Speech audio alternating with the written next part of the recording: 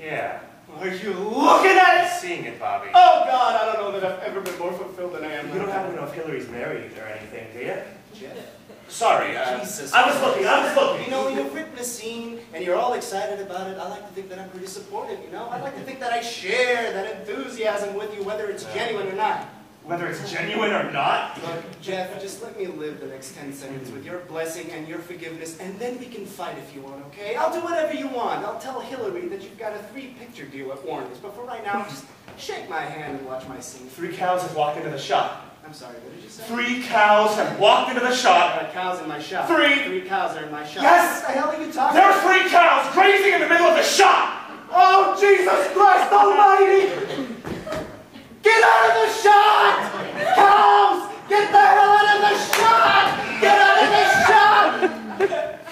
You know, before I begin to try to solve this problem, let me ask you something, Jeff. You wrote the screenplay, right?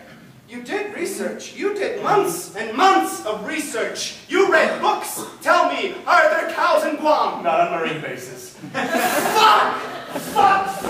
Never! No, never. There are no cows on marine bases anywhere. Guam, Nicaragua, Berlin, there are no cows. Don't tell me there are no cows. There are 3 cows in the middle of my shop right now. That's because we're 10 miles outside of Schenectady on a farm. We're only pretending we're on a marine base. The cows aren't screwing around. They're on a farm.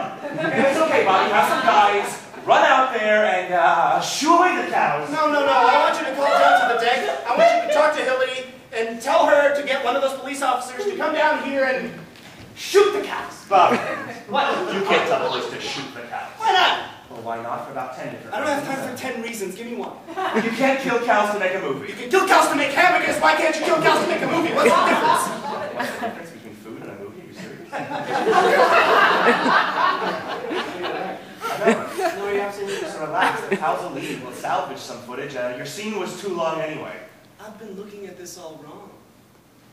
Look at the cows. What do they look like to you? The cows. Sorry, Rob, I'm drawing a blank. I'm looking at the cows, but the only thing leaping out at me is they look like cows. They look a little bit like tanks. Tanks? Tanks! Sherman tanks! Don't you think that way up in the distance there in the silhouette, they look a little bit like tanks?